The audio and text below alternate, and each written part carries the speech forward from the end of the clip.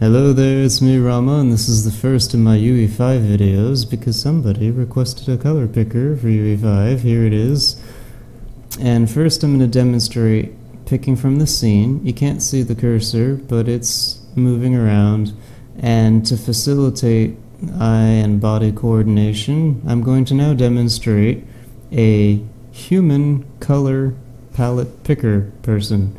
So I'm going to the foot, which is now yellow. I'm heading up the calf, which turned into green. You can see outer thigh is blue, inner thigh is tealish. Now I'm heading over to the hand, which is red, traveling up the arm, the tricep, which is yellow.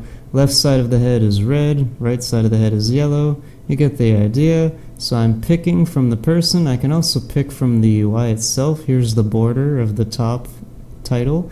Now I'm heading over to the heart.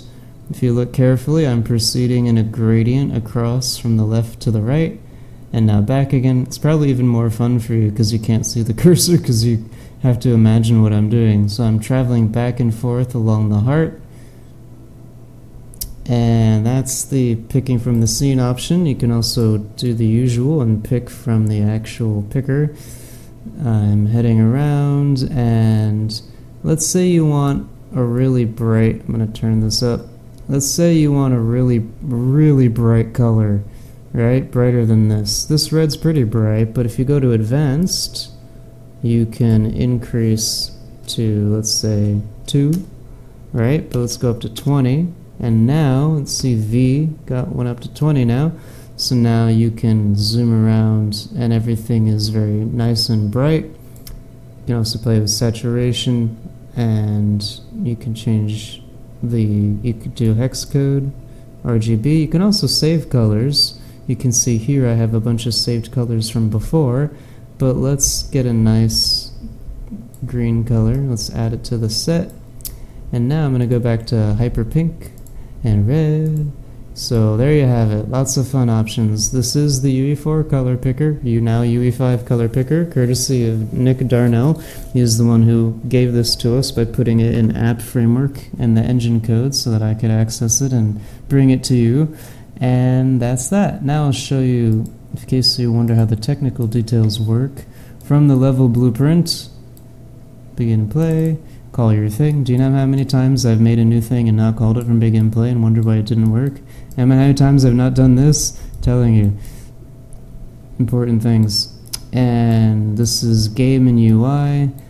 Don't hide the cursor. Show the mouse cursor. And now here I took a shaft, which is the one over there, and I already added a parameter inside of the material so that I could set it. And then the next step is you have to actually make it dynamic at runtime, creating a dynamic material instance. Now this is a reference to the UI element, right? Joyful color picker. And then I'm setting I called it dynamic in my UI. So let me show you that. So here, the color picker itself, I scaled this because I wanted it to be nice and big. Because if you do it this way, the elements just spread apart. But you can use render to make it bigger.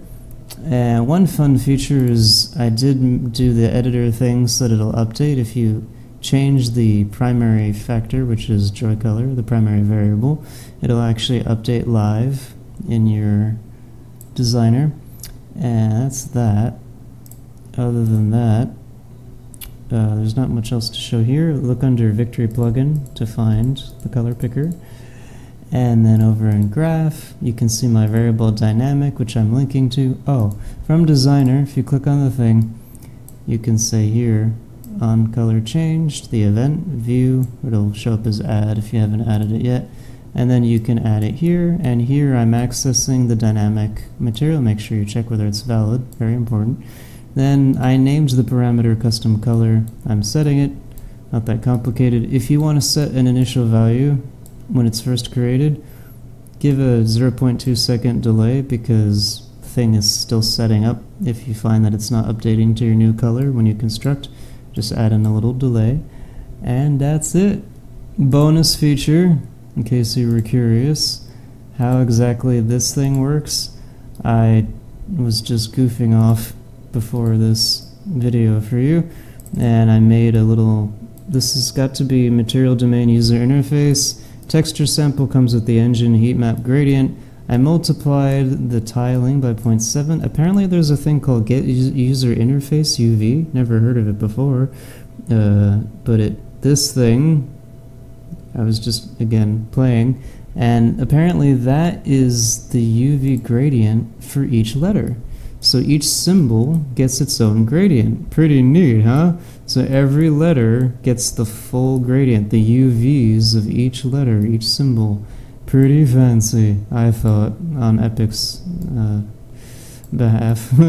They're doing. So that comes with the engine, and then I did a hue shift to get a slightly different color range going. I did this to even out the gradient, and then I made it brighter, and that's that. Then to do it, you have to use the rich text block, and then here you can see rich text block. Rather than create my own data table, I just did it override default, and I plugged in the material, and that was it. Then I added a border, and that's the whole thing. That's how everything works that you just saw. Now, of course, we have to end by going back in game, and I really want to go back to Hyperpink. Okay, I feel complete. Hope you're having fun. Enjoy your free color picker. This will work in a package game. That's what I meant about the being in Runtime AppFramework. That means you can package this with your game, and everybody can use it in your package setting. Everybody can pick their colors this way. Have a lovely day.